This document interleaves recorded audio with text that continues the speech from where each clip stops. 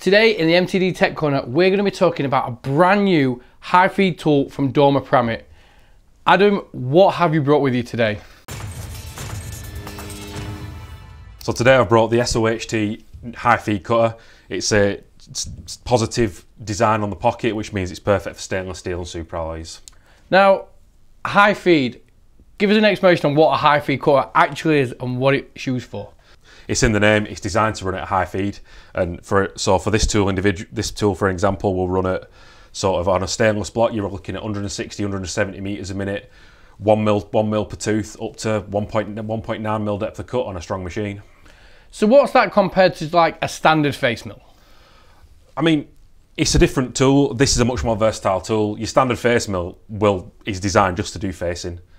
But a high feed is a much more versatile tool. It'll do everything from facing up to, you know, Z level roughing around the outside of a job, trachoidal milling, ramping, plunging, all types of operations. I've got to say, I do love watching the plunging videos, which we do actually have. So why have you brought out a new high feed? Because you have quite an extensive range of cutters. So this tool is actually an upgrade on an existing high feed we do, which was called the Feed ZD. The Feed ZD was a flat insert with no geometry designed for cast irons. So, but then what they realised is the pocket geometry was perfect. If they produced an insert with geometry on it, it was actually perfect for cutting your stainless steels and superalloys. So Adam, we've talked a lot about your superalloys and your stainlesses, but what happens if we're in a job shop and you're doing your mild steels and your P20s and your tool steels?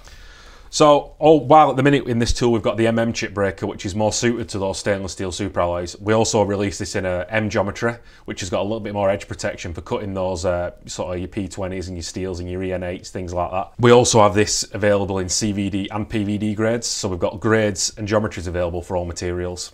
So as well as this being good for your production runs, it's also good for job shops, so we're doing different materials day in, day out. Yeah. But what about sizes and performance? So this is sized in a range from 35 to 125 mil. The 35 has 3 teeth, all the way up to the 125, which has 9. So you can retain that high feed per tooth depending on the tool diameter. So if anyone at home has seen anything they want to know more about, or they want to ask you guys more technical questions on these tools, how do they get in contact with you? Just on our website. We've got, on the website, if you go on the contact us button, you can see your representative for each area of the country.